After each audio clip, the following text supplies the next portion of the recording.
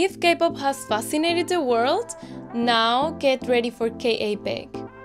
Hi, I'm Carol, living here in Korea, and if I told you that the oldest existing astronomical observatory in the world is in South Korea, would you believe me? So well, the next cultural treasure of Gyeongju I want to introduce is Cheomseongdae. This beautiful stone structure built around 600 AD, it's actually the oldest existing astronomical observatory in the world.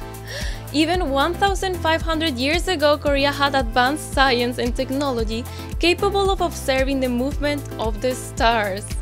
That spirit of innovation has continued through time, making Korea one of the world's top technology leaders today. And well, now Korea leads in engineering, industry, and especially semiconductors, with Korean companies ranking first and second globally in the semiconductor market. You can also see Korea's technological strength in mobile phones, displays, and secondary batteries, all shaping the future of society. It's incredible to think that less than a century after a devastating war, South Korea has risen to become a global technology powerhouse.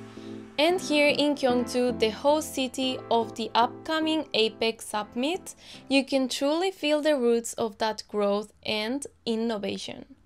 Don't miss out on APEC 2025 in Korea. It's gonna be amazing.